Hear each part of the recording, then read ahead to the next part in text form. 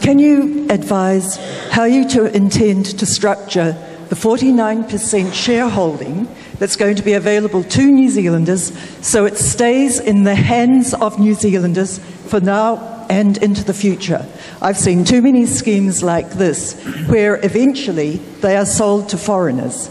And I appreciate what you're trying to do, but how do we ensure that the benefit of those shares stays with New Zealanders into the future?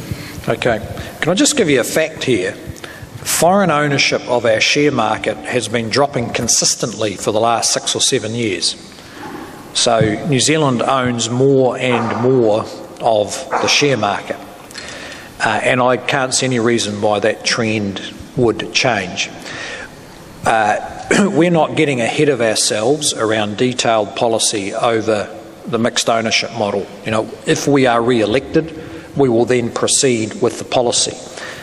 But in the meantime, we are looking at a number of the schemes that have been used by different governments. The driving principle is Kiwis at the front of the queue. We need to be able to achieve that while still getting good value for the taxpayer.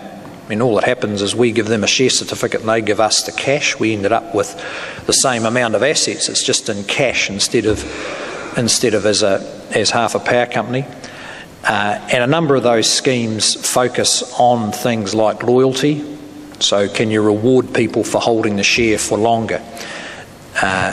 And other schemes focus on having more widespread ownership, so allowing people, for instance, to pay in instalments if they can't afford to pay it all up front. I have no doubt we will have, if we get to do this, there will be very strong interest from the New Zealanders in buying it. I mean, in the end, you could make a whole lot of rules, but the record is in Contact Energy, which was the last big one done back in the late 90s, a very significant proportion of the people who bought shares then still own them. And it is the most, I think, the most widely held company on the share market. You know, we in the end, if you want to run a capitalist economy and people have shares, then I believe New Zealanders will want to own those companies. That's what will make the thing work. So we'll look at whether their loyalty should be rewarded, but we're not going to, I don't think, go as far as banning them from being able to further, being able to sell, because the market has to be able to work. I wasn't entirely convinced with your explanation as to how we're going to retain ownership of your sell down on the shares.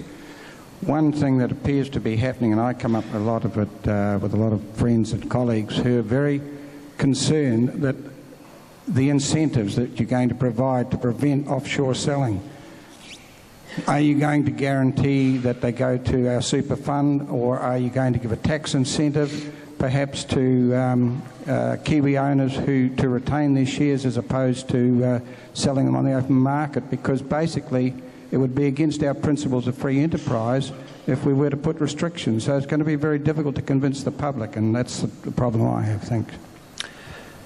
Yeah, well, look, we understand, I think, understand the concern, but just bear in mind foreign ownership.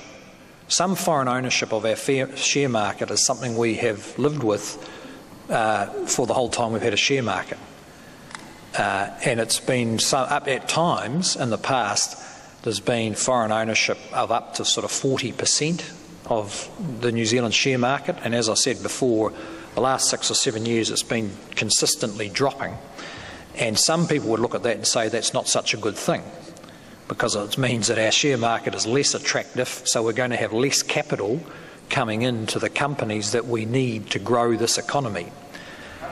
So I think some of the political opposition are focusing on that issue because they think it's one that will get public resonance.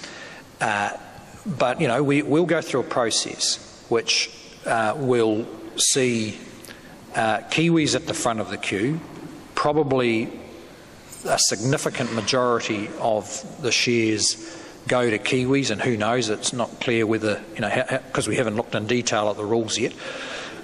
Kiwis will still have the opportunity to on-sell shares.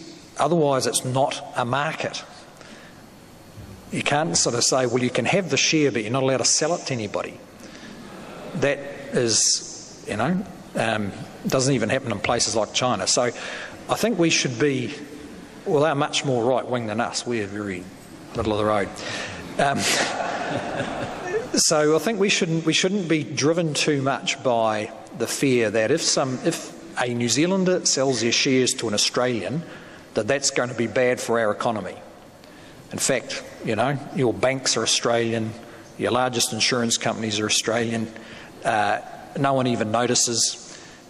What we want is energy companies that are getting their prices down, taking part in a market that's working and providing value for shareholders.